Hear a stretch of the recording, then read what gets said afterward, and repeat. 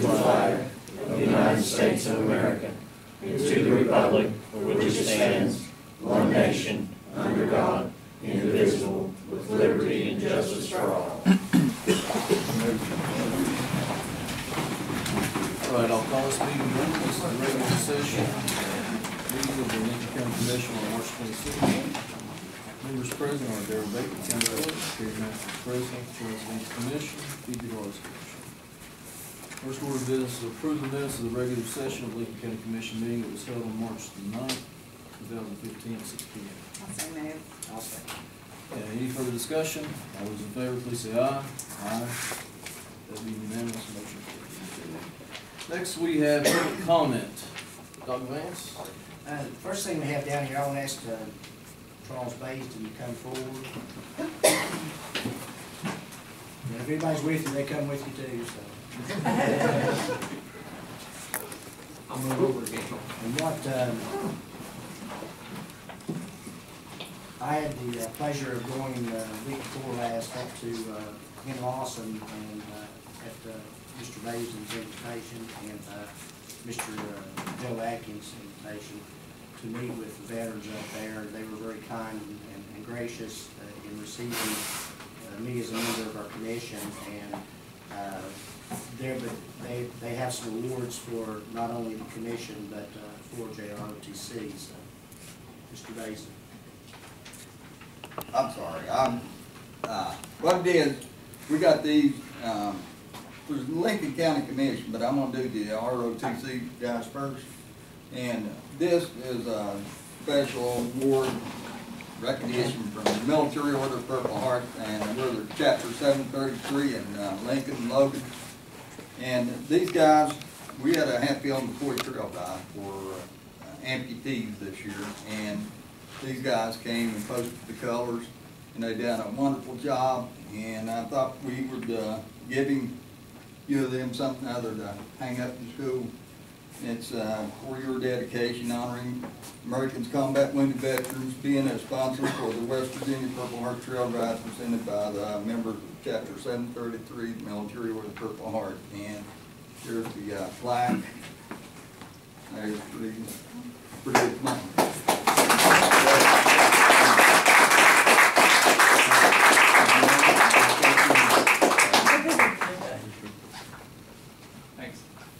Appreciate it. You've done a great job. Thank you very much, sir. And anybody wants to watch it, it's on YouTube under Fisher State TV World. Plug a little bit.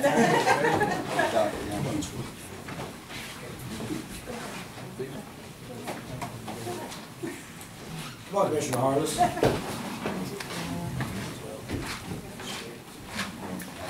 Remember this one's happened before. Okay, this one here is for, I'm Charles Bays.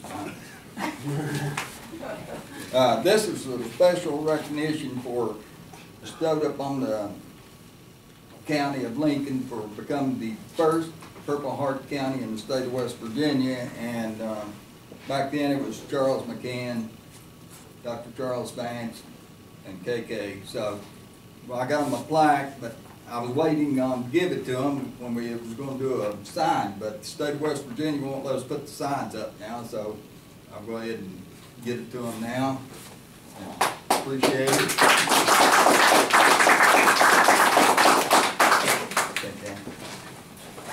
I know it's on your name on that. Now this one here is for, every other year they give us a little bit of money. Mostly a whole lot of money. If anything over $5, a whole lot of money. But this one here is for dedication for helping us, and I appreciate it. I'll get the man. He's a big man now. So, you guys.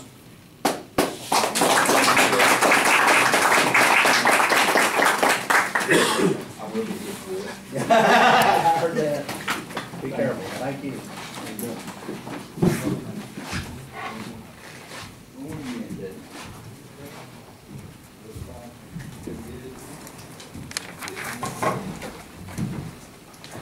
Next, we have David Lucas with Hearts Cry March. Yes. I thank you for the opportunity to address the commission. I am with the Hearts Crime Watch, and I just want to tell you a little bit about our Crime Watch. We got a group of 12 or 15 people that are really, really dedicated to what we do. They're like me. They got kids and grandkids, and they're interested in trying to keep our community safe.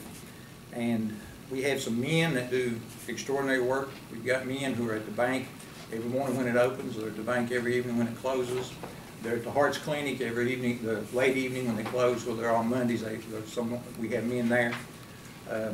We keep an eye on our pharmacy, a lot of the other local businesses. I know a few years ago when Judy Johnson was here, there was a wake in the community, and there was a house that they were worried about somebody possibly breaking into it. And she called and asked if we'd kind of patrol that house and watch it, and we did. And so we do a lot of good things in our community, and the county commission has been really good to us. I know I've been president for about 4 years. In the first couple of years, the county commission, they really support us and really help us out real well. And, I haven't come over and asked for any money or any funding, so that might be my fault. I don't know, but I know during that 2-year period of time, about every 3 or 4 months we get a check from the county commission for $500, and we used that to buy gas and stuff for our men that got out and patrolled, and that really helped us out a whole lot. But now we haven't received anything from the county commission since, I believe, August of 2013. But like I said, that might be my fault. I haven't come over and haven't asked for anything. But as I said, the county commission was real good to us. When Thomas Ramey was on the commission here, he attended several of our meetings, and every year we try to have a little Christmas dinner. And the first 2 years I was the president, the county commission actually reimbursed us for what we spent on that Christmas dinner. Last couple of years, we've actually done it ourselves. Our ladies have cooked, and we haven't asked the county commission for any money. But they've been real good to us. And but like I said, we haven't received any funding, and I think that I think we do real good work. I think we do real good things for our community. And I don't know whether it's a communication problem. I know I'd sent some receipts in where we had bought some batteries for our handheld radios and some magnetic signs for our vehicles, and we had purchased those. I actually used my credit card to purchase them, and we sent the receipts over to the lady at the county commission, and it went on for a long time, and we never did receive reimbursement for it. And I called her, and she said, well, now we're doing things differently now. Now we're doing everything with purchase orders. You have to have a purchase order. She said, but your receipts have been turned in, and they've been approved for payment. And I sent those over in December of 2013, and we received the $209 reimbursement in October of 2014. So that's how long it took us to get that reimbursement. So I didn't know if the purchase order thing that maybe you all instituted is different, and I fully understand purchase orders. I know how that works. I was a principal in high school for 12 years, and every check you write, you have to have a purchase order for it. I understand that. So I don't know if that was part of the problem or what. But I just came tonight to to ask you if it's something on our end that we're doing. Are we not? Do we need to come and ask? I've talked to Dr. Vance. Called me the other day, and he and I had a little discussion. But I'd really like for it to get back kind of like it was. I'm kind of reminded of a story about a preacher. He's pastoring church, and he got up one morning and he said, told his congregation, said, I'm going to preach an interactive sermon this morning. Everybody looked at him. He said, throughout my sermon, he said, every now and then I'm going to stop and say a word, and when I say that word, I want you to stand up and sing. First song comes to mind. And so he got to preaching, and he stopped, and he said the word power. The whole congregation got up and sung power in the blood. First verse of power in the blood. He started preaching a little bit more, and he preached a little longer. Stopped and said the word grace. And the whole congregation stood up and said the word grace, and started singing Amazing Grace. He went a little longer and stopped and said the word cross. The whole congregation stood up and started singing Old Rugged Cross. He went a little longer and he said the word sex. That church got as quiet. You hear a pin drop. Finally, a little 85-year-old lady in the back got up and started singing Precious Memories. Doc, I'd like to get back to that. I'd like to get back to the way it was, I guess. That's what I'm asking you about. like to get back to the wet water. So, is it something we're doing wrong? No, I think when we checked into, did they not, we get a grant originally that we were paying that $500 out of and things like that, and that was a one-time grant, wasn't it? Yeah, and it was, I mean, yeah. It was several, it was back, when you were talking about getting this Right, $500 right. quarterly and things like that. And then I think in talking with Mary, basically the way we went since then has been purchase orders with it. And I don't know that, I would think that would be all that would require. 'Cause we're not looking at, we were talking maybe a few $100s basically, looking at things like that, as far as your expenses and things of that nature, gas. Yeah, things gas and like things that. like that. But how would you handle that through a purchase order? I mean, you know, if people get gas at different places, I mean, how would that work? Gas would be difficult, yeah. Yeah.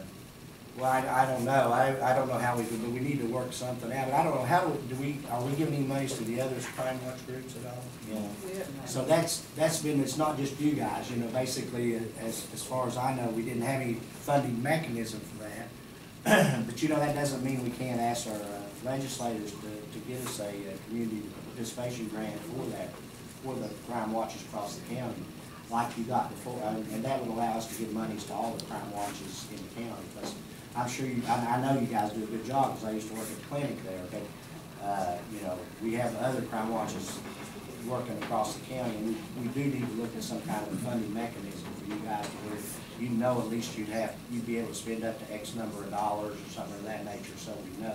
But right now, we don't have any funding mechanism. There's none at all for crime watches.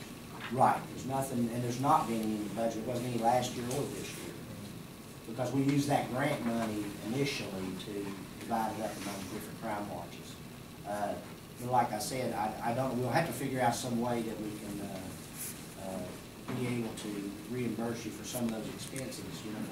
But in the meantime, you're not gonna get $10,000 or whatever right now, you know, because that would have to go for the legislature and governor and things, so, but, Mr. Lucas, you didn't send a request in last year? No. Okay. yeah. And that's kind of the way. No, we haven't asked the county commission, I mean, you know, for 19 months, we've been making on our own. It's pretty tough, you know, it's pretty tough. But we've been making on our own.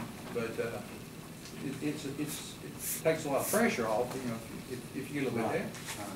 Well, and I don't think we have addressed that for any of the crime watch as far as how we handle the expenses right now and things. So, and I don't know, once we get this budget, we'll see how it does. We'll know more about how much money we would have for things and things of that nature. But I think it's, you know, when you've got people willing to volunteer their own time and their own energies to do things, it's important to help them as much as we can. And I think that's what we did initially with all the crime watches. But as I said, it's probably been maybe more on our fault because we didn't know that there was a need for continued payments and things like that, because we could, you know, we could approach our legislators and see if they could get some money for us for that. But that's what needs to be done. I mean, ultimately, that's what will solve the situation. If we know we can get $10,000 or whatever the amount would be, we could draw upon those for whatever expenses you all have in that as we did before. So, you know, I don't know if we need to initiate it or if we need, but what we'll do is get in touch with, I think Jeff Eldridge was the one before that worked on that for us. And we'll get in touch with Jeff and see if we can get some funding through the governor's community participation grant for it. But in the meantime, we'll kind of have to get our heads together about how we handle expenses for the crime watches and stuff. So, but I, you know, appreciate you coming before us, because I think, I try to remember everything I can about what we need to do, but sometimes, I guess, if we don't hear from people, and it's not your fault, because I'm sure that some of the other, we have, you know, the other members of Crime Watch, a couple of them are always around, you know, so we get to see them and stuff, but, you know, I still think the best thing to do is make it known to us what your expenditures that you need reimbursed on, and then let us work on some kind of a system where we can see how much money we can put into the kitty for the Crime Watch units So, across the county. Are you saying you want us to keep receipts for the gas and stuff? Would that be sufficient? I think we'd have to have some kind of receipts for them, and then what we can do is, you know, reimburse, you know, and as long, and I know the people, you know, people volunteer their time to do this thing, and they're out spending their own money now, they're not into it to take any government money that's not necessary, you know, so I don't think that's a problem, but we need to have two mechanisms. One is to make sure we get funding from the state as much as we can, the other being see what we can do for you guys and counter your expenses in the meantime. Okay. All right, appreciate it. Appreciate you, thank you. You call me, let me know. I will. Next, we have discussion of concern possible action, Terry and Terry. Yes, I'll go ahead and do the speaking. My name is Terry Martin. We were here in November to brief you and bring you up to date as far as our project in Boone County, which is the Mooresville Cameo project. We are going down into Lincoln County through Woodvale and then out to Mooresville in the Cameo area. We have been watching and been going to the Lincoln County PSD meetings regularly. We understand that they've awarded their contract and getting ready to start construction on your alcohol project that you had funded. So we, the Boone County Commission, began and passed a resolution in order to expand the Boone County PSD. That was on the 11th of March. We're setting up a public hearing on the 21st of April, and I wanted to have left, this is notices and maps of the boundaries and the dates, and I just would like for you to post them. But the main reason we're here tonight is just to answer any questions you might have. We told you when we came in November, we would keep you posted and updated, because this is your residents. This is residents of Lincoln County. And I guess that's that's what we're here for tonight. Now, a question, does Sure. this affect the Lincoln PSB's projects at all? As far as we're parallel with them. There's an area that is questionable, but if, we're gonna go past if you have the funds at the end of the project to do that. We just wanna make sure that we pick up everybody that you can't pick up toward back to the Boone County line. This doesn't come No. into Lincoln PSB's territory as far as being there? No, not because you've bid the project and you've awarded the project. Any questions or anything from any?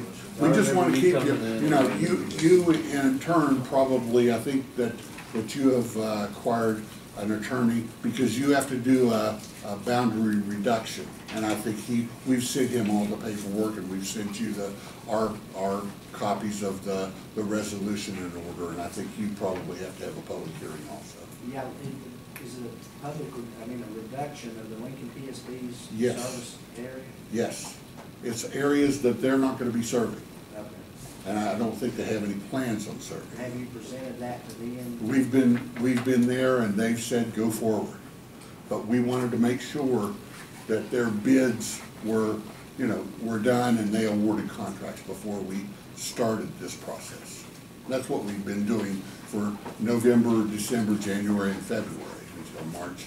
I think they awarded on the 4th or the 5th of March.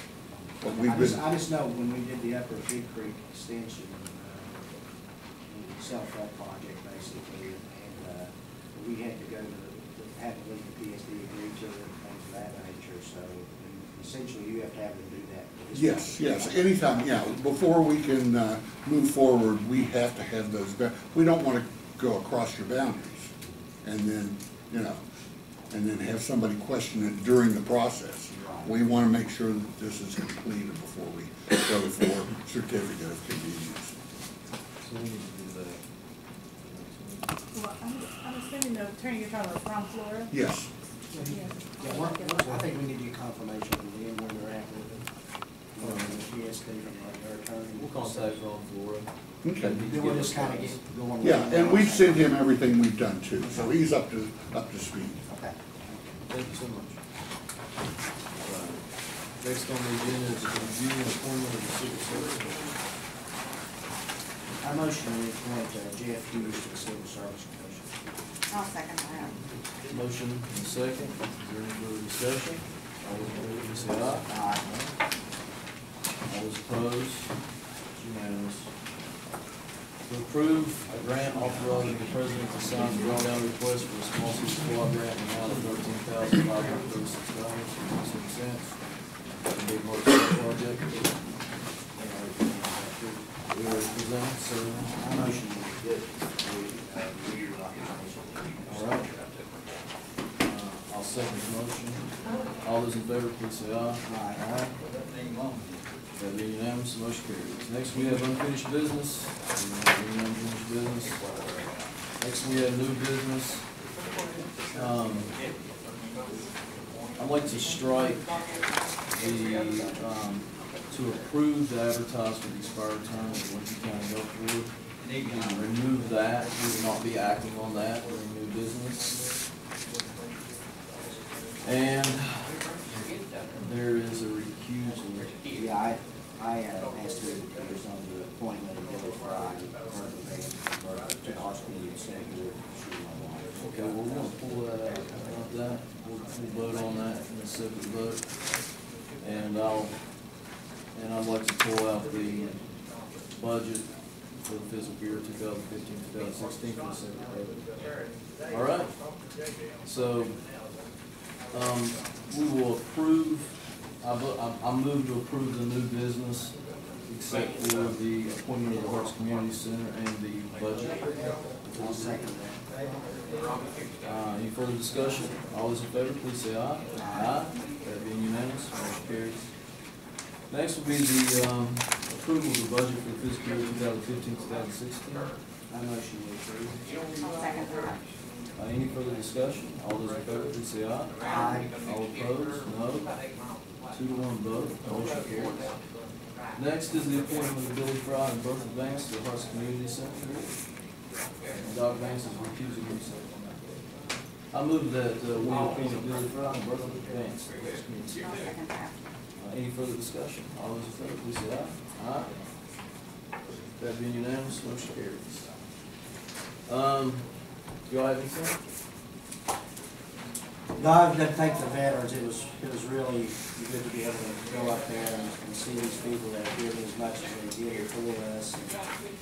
And it was somewhat sad to see some of the conditions, and talking with us, some of the conditions they live in. So it was really good to be the chief of staff of the Veterans Medical Center in Huntington was up there. And we got to talk about common patients that we have, things of that nature. But I don't think we can do enough for these people. They have such limited resources the way it is, and they try to do so much for each other. It's a very close-knit family, people that have suffered tremendous damage to not only their bodies but to their minds. And I really think that all that anyone can do when they come up in front of one of these guys is say, you know, look, we really, really appreciate what you do, and tell them that if there's anything we can do, that we will do it. But that's basically all. Well, if there's nothing further, I'm not gonna get this straight here. I move that we recess until April the 21st. Commissioner, excuse me, can I have a second, please? Sorry. Oh, yeah. I'm signing for public comments and I was late, sorry. I just take 2 minutes. Go ahead. Sure. I have,